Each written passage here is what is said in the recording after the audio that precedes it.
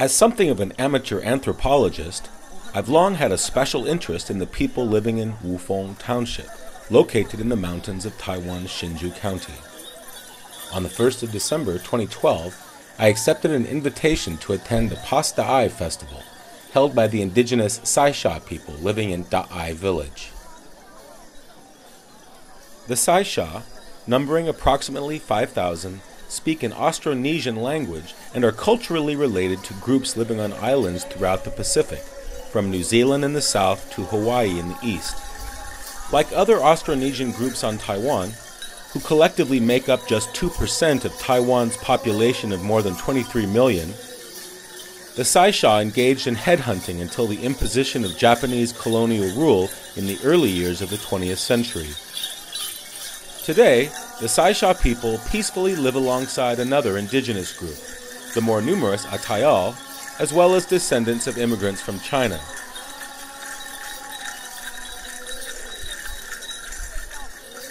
Many of the Saisiyat have moved away from their traditional territory to obtain education and pursue job opportunities in the cities. This migration has led to a decline in the importance of traditional customs and the use of their language. One way that the Saisiyat sustain their cultural identity is by celebrating their traditional festivals. The Pas Da'ai festival is the most well-known of these, and it attracts Saisiyat living in both Wufeng as well as the adjacent township of Nanzhuang. Also present are family members who have moved to Taiwan cities and visitors from Taiwan and abroad. The Pas Da'ai festival is a rite of atonement on behalf of the Saisiyat for an act of revenge perpetrated by one of their ancestors against the residents of a nearby village. According to legend, the Saisiyat came to Wufeng when their homes and lands to the southwest were destroyed in a flood. The Da'ai, a short, dark-skinned people living in caves high on a riverside cliff, befriended the Saisiyat and taught them to survive in their unfamiliar environment. They showed them which plants to collect in the forest, the best places to hunt and fish, and which crops would grow on the steep hillsides. In the evenings, the Da'ai, who possessed magical powers, would come to the Saisiyat village to socialize around the campfire with their neighbors. However, they were attracted to the Saisiyat women, and utilizing their invisibility, they repeatedly molested them. One night, a Saisiyat man of the Zhu tribe saw a Da'ai man seducing a Saisiyat woman. Angered by this, he hatched a plan of revenge. Hastening to the log bridge used by the Da'ai when they returned to their own village, he cut the vines holding the log. When the Da'ai were crossing the bridge at the end of the evening, the log gave way, casting the Da'ai to their death in the whirlpools of the river below. The only survivors of the attack, the elders Da'ai and Teowai, put a curse on the Saisiyat, withering their crops, chasing away the animals of the forest, and killing the people. Fearing that his group would be wiped out, Zhu apologized to the elders and begged their forgiveness. The Da'ai elders took pity on the Saisiyat and instructed Zhu in a ritual that the entire group would have to perform to honor the Da'ai people. Failure to do so would be catastrophic for the Saisiyat. Today, that festival is celebrated every 2 years, with 3 nights of singing and dancing, according to the rites laid down by Da'ai and Teowai and communicated to Zhu. The elders of the Zhu clan host the festival, known as Pas Da'ai in the Saisiyat language, in an arena constructed in Da'ai village. The floor of the arena is packed earth, and it is surrounded on one side by rows of concrete benches that ascend the hillside. On the concrete steps are seated groups of people, sharing snacks and bottles of rice wine brewed in the surrounding villages. On the other, long open-sided sheds house food stalls that have been set up for the festival. In the 4 corners of the arena, campfires burn next to large stacks of wood, soaking the entire arena in the smell of smoke. The mood is festive and at times boisterous, but the dancing and singing is overseen by elders who ensure that the proper rites are observed. The arena is filled with people in the early hours of the evening. Many are wearing the traditional Saisiyat dress of a long woven jacket or dress in red and black, and decorated with white buttons over their normal clothing. Around the outside of the ring, participants rest, chat with friends, and share bowls and cups of rice wine.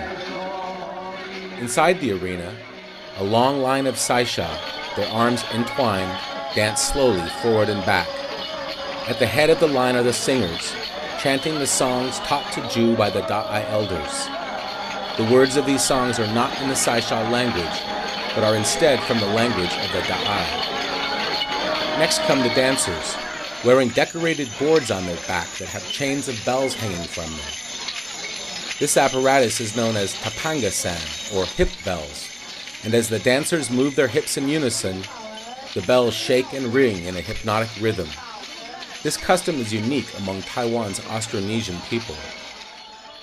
Dancing around the circle of people in the ring are men carrying tall fan-shaped objects on their shoulders. These are known as kilakil, or moon flags. Up to 1.5 meters in height, they have frames made of bamboo. Their outside surface is covered in brightly colored cloth or strips of aluminum, flashing lights and bells. The men carrying the moon flags bounce up and down as they dance, their bells ringing at a more energetic tempo than the hip bells. Many photographers and other visitors are circling the dancers in the arena, but they are careful not to enter the circle. The area within is reserved for the short people. The Saisiyat believe that their spirits return to Da'ai to witness the ritual that is being performed in their honor.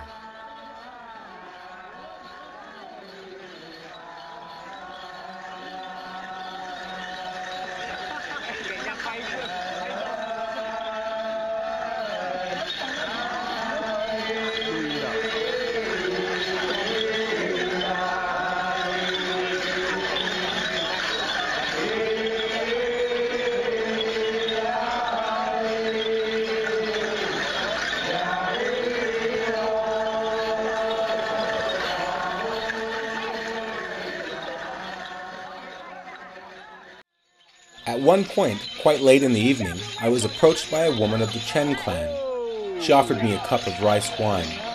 She was accompanied by a younger male relative carrying a 5-liter plastic bottle full of rice wine. He used this to refill the cups of wine that the woman urged people to drink.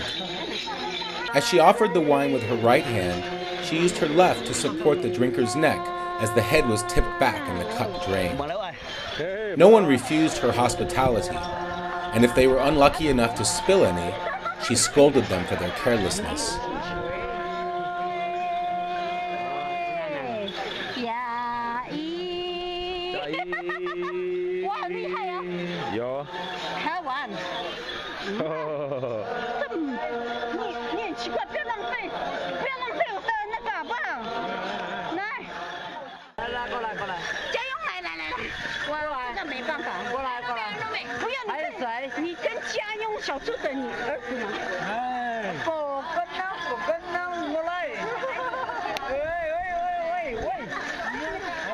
Here, a father and his son share a cup of wine, drinking from it at the same time, a custom shared by many of Taiwan's Austronesian groups, but never practiced by Taiwan's Chinese inhabitants.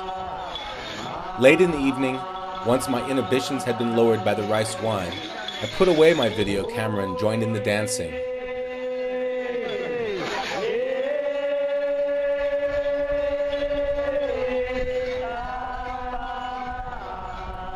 As the morning began to dawn, the effects of the long night of drinking could easily be seen. A few people had passed out, but most simply staggered around in good humor. I can't say how the festival ended the night I attended.